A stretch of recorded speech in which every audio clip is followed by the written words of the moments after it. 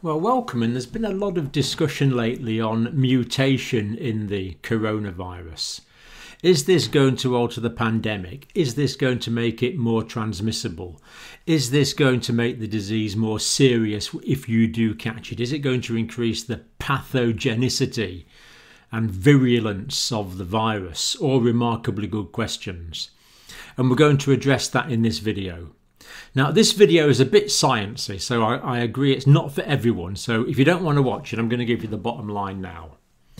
Now, mutations do occur in these sorts of RNA coronaviruses, but usually at a fairly low rate. They're not rapid mutators like influenza or HIV that are rapidly mutating viruses. But mutations do occur, and a mutation has been well documented, and it's changed from a D form of the virus to a G form of the virus. Now, if you want to know what that means, you're going to have to stick around. But if that's all you want to know, it's changed from the D form, the original form in China, to the G form, which is causing all the havoc in the United States and Europe and various other places. Indeed, most other places in the world. So it's mutated from the D to the G. Now, does this make the virus more infectious? Does it make it harder to control is the big question. Well, there's experiments that have been done in the lab in vitro that suggest that is the case. But so far, this has not been well substantiated in vivo, in life, in the real world situation. So the overall answer to that question at the moment seems to be probably not. It probably is not making it more infectious and probably not making it harder to control. Even though it suggests that it would do that in the lab, in practice we haven't seen that yet. But there may be more evidence emerging on that, of course, but the answer at the moment seems to be probably not. And the other main question is this going to affect vaccines and therapeutics? Well, again, the answer there seems to be probably not, because there's been cross-reactivity. Antibodies generated against the original D form also seem to work against the G form. And antibodies against the G form also seem to work against the D form. And of course, what a vaccine will do is stimulate the immune system to make the antibodies. So again, the jury's still out. We don't know for sure, but the answer's probably not.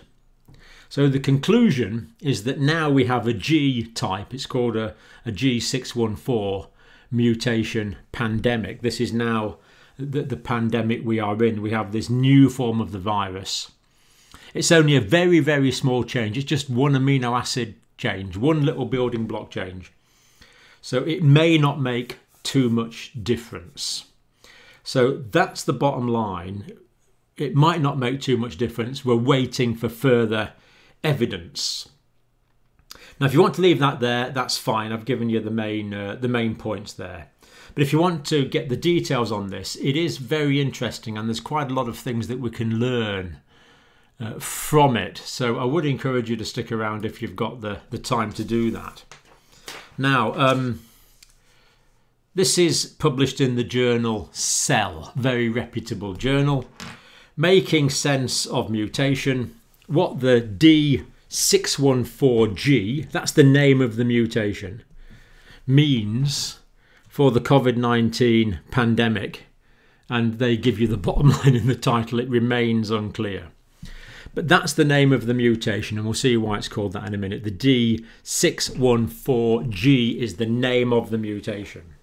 Now, the SARS coronavirus 2 has a low mutation rate overall, which is good. There's actually mechanisms in it which correct any mistakes that were made in the viral replication process. So that's good. Because part of the reason we can get, or we do get influenza A, for example, every year, is that the virus, the influenza virus, is always mutating. So is the common cold virus, the rhinovirus, the most common cold virus is the rhinovirus. That's always mutating. That's why you can keep getting a cold, then you get another one.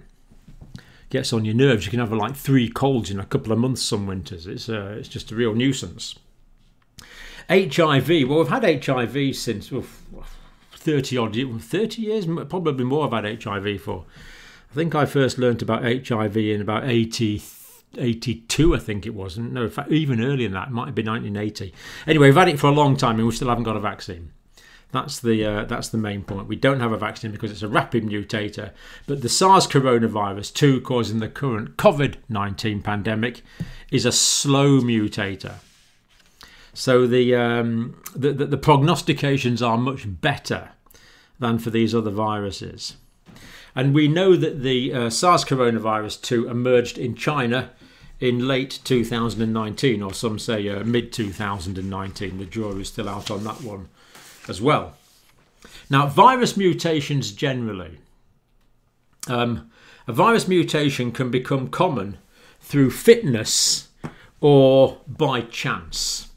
So what do we mean by that? Well, this is kind of a Darwinian thing. It's the survival of the fittest, isn't it? So if a virus is more transmissible, it's more likely to be propagated. It's fitter. And when we say fitter, we see what we mean is more able to reproduce. That's really what fitness means in terms of evolutionary biology. So is this virus fitter in that it's more able to transmit, therefore more able to reproduce? Or did this virus just get a lucky break? Is it just by chance? That's the big question, and it could be either.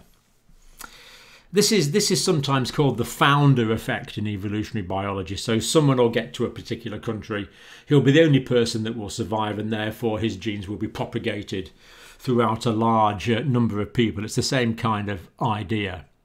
So is this virus intrinsically fitter? Did it outcompete the original form? Or is it just probability and luck that caused it to get this break? So this new form of the virus emerged during the early part of the pandemic. And the change is an aspartate amino acid changes to a glycine amino acid. That is the only change. So the aspartate is represented by the D and the glycine is represented by the G. So the original form of this amino acid was D614. Then when the mutation had occurred, that changed to G614. That is the change. It is the change in one single amino acid. And it's the amino acid, this protein here, this amino acid is the protein that comprises the spike of the virus. So as you remember, this virus has a centre part like that, and it's got these spikes sticking out of it like this. So this is the protein, this mutation is in the protein that makes up these spikes, and these are important, of course, as these are the infective spikes. Now, what a protein is a protein is a chain of amino acids. So you have one amino acid there, linked up to another amino acid there, linked up to a different amino acid there. There's about 20 of these amino acids actually, linked up to a different one there. I'm just using silly shapes here to represent the amino acids. Linked up to another one there. So that's what a protein is. It's a long chain of these amino acids. So it forms a long strand of amino acids like that. But then these amino acids actually fold over and form complicated structures. So it's more complicated. This is what you call the primary structure. Then there's a secondary structure, and then they fold into a tertiary structure. Proteins are complicated things. Anyway, to get back to the point, this 614 refers to the 614th amino acid in this protein sequence. That's what it means. So the 614th amino acid in this protein sequence that makes up the spike protein has changed from aspartate, which is the D form, to glycine, which is the G form. Just one amino acid change. And that is represented by one change in the base pairs in the RNA. It's just a single isolated mutation that's changed this particular amino acid. But we know that these spike proteins are important because it's these spike proteins that allow the COVID-19 virus to adsorb onto the cells that it's going to infect. So this is a cell it's going to infect. It's that spike protein binding onto this ACE2 receptor that allows the virus and the RNA to get in to start reproducing. So it's a very small change, but it's an important part of the spike protein. The spike protein is an important part of the overall proteome of the virus for reasons of infectivity and the infectivity of the virus. So what we're dealing with here is a dominant mutation variant at the 614th position of the spike. The S protein is the spike protein. So the old version was the D with aspartate amino acid at that 614th point, and the new version has got glycine at that 614th point instead of aspartate. That's the change. That's the only change. So G614 now, the new form, the mutated form. So that was the original form in China, and that's now changed to this form, which is now the main form in most places in the world. Most of the pandemic is now this new form. Now, G614 is most prevalent in many places around the world now. So basically that is what's causing the pandemic now. Now, this guy here and his mates, et al., hypothesized that the rapid spread of the new form, the G614 form, was because it was more infectious and spread more rapidly than the old form, the D614 form. Therefore, what Korber is saying is that the G614 outcompeted the D614. That's his hypothesis. Now, why is he saying that? He's saying that because he's done experiments on the bench in glass, well, literally in glass, in vitro, that demonstrate that it is more transmissible, that the D form is more transmissible and causes more disease than the original D form. But that is based on lab-based experiments. Fortunately, so far, this has not transposed into real-life infectivity and epidemiology. So it's an example of where the theory, well, it's more than the theory, when the experiments in the lab aren't necessarily replicated in the real-world situation. So will D614G, will that mutation, which we now, of course, we know as the G, it's the G form now, 614, will that make outbreaks harder to control, the fact that it's changed from the D to the G form? Well, the great majority of SARS coronavirus 2 lineages in the United States arrive from Europe. So I'm afraid, and I extend extreme apologies, that most of the viruses circulating in the United States arrive from Europe and are of this G form, this new mutated form. G614 is the most common by far, and it came mostly from Europe.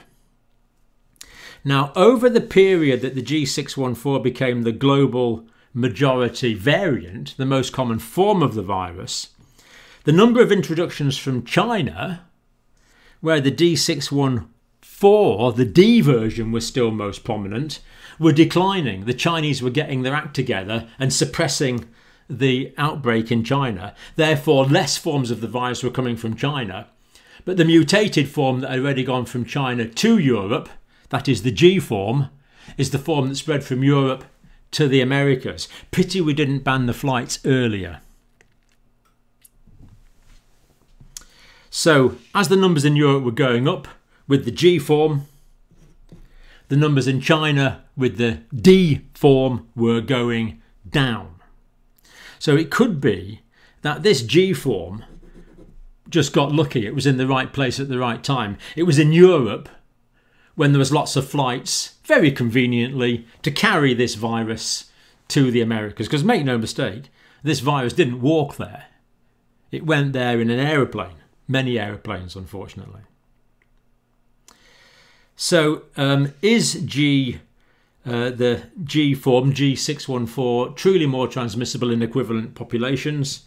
If it is, then that is going to make the outbreaks harder to control. It will make the virus more infectious in the real world situation.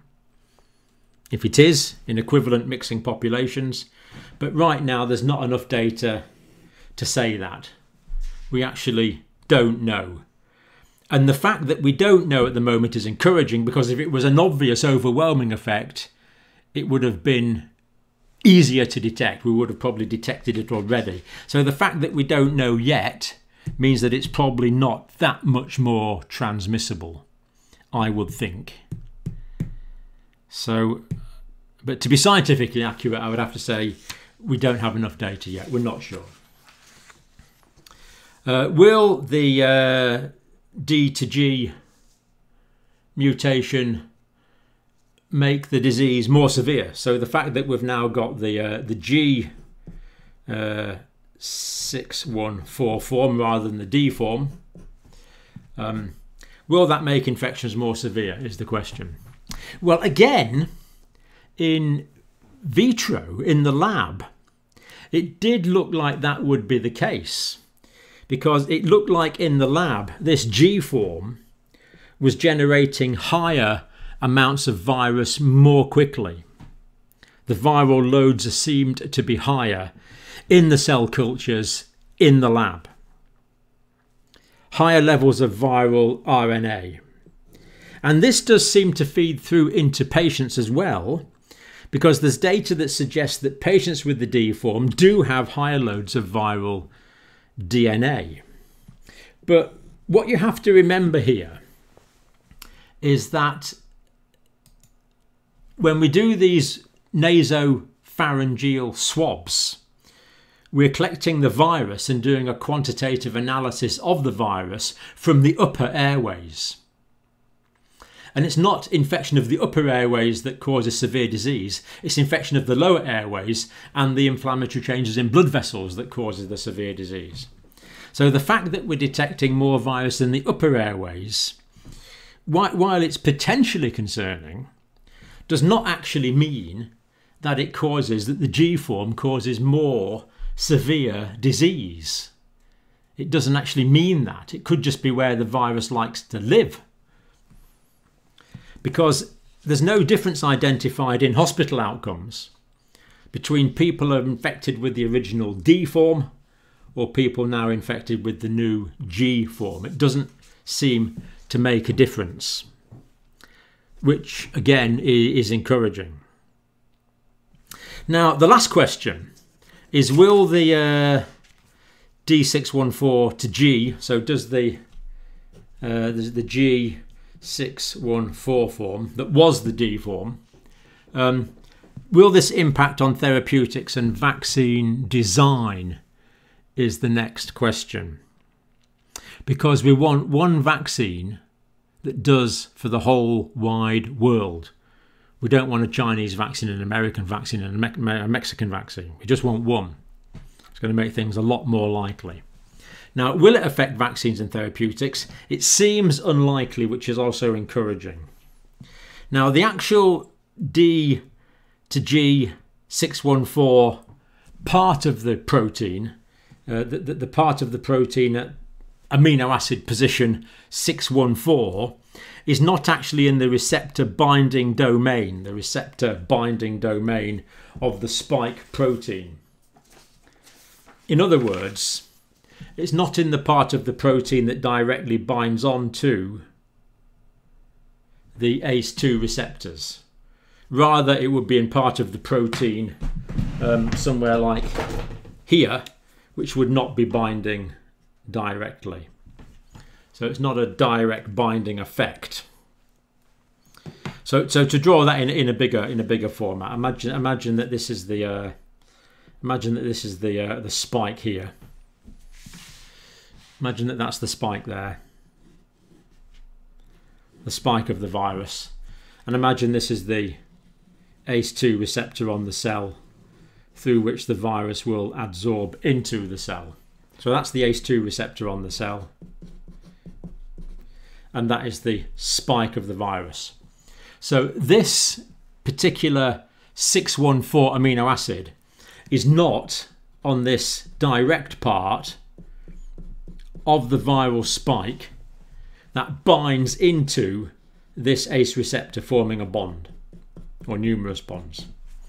Rather, this 614 position is on part of the spike protein which does not directly bind to the ACE2 receptor.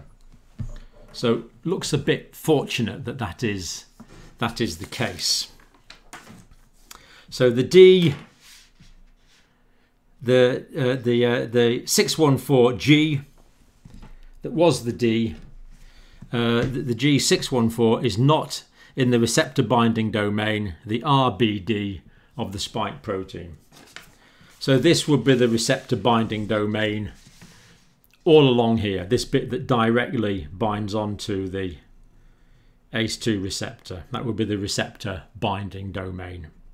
This is on another part of the spike protein. Antibodies generated from natural infections antibodies generated from natural infections with viruses containing the original D or the later G form can cross-neutralize. So what this is saying is that if someone has got, if you take antibodies from someone who is infected with the D form and give that to someone who's infected with the G form, the D form antibodies still act against the G form. And likewise, if you take someone who's made antibodies against the G form, inject those into someone who's infected with the D form, those G form antibodies will still be active against the D form. So there's cross reactivity. And of course, the whole point of a vaccine is to make antibodies.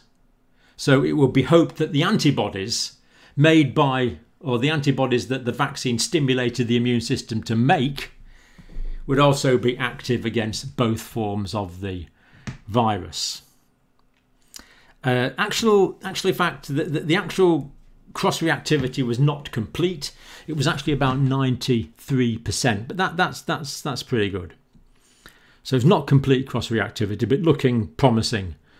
And of course, different viruses and different antibodies generated by different vaccines will be active against different parts of the virus anyway. So that suggests that the locus, so the locus is this 614 position, that is the locus, the position of this changed amino acid, is not critical for antibody-mediated immunity. Looking good. The conclusion is that the G614 variant now is the pandemic. So actually, to tell you the truth, even if the vaccine didn't work against the D form, it wouldn't work too much because the D form's nearly died out now anyway. It's the G614 variant that is now the main form causing the pandemic. So for sure there's these forms. There will be other mutations in the virus as well. We know there's other mutations in the virus. This one generated particular interest because it's in the spike protein. But it looks like we've got away with it, I think, is the bottom line. I don't think it's going to affect transmissibility greatly. And I don't think it's going to affect infectivity, virulence or therapeutics greatly. But we still need more evidence to be conclusive about that, but so far it's looking promising.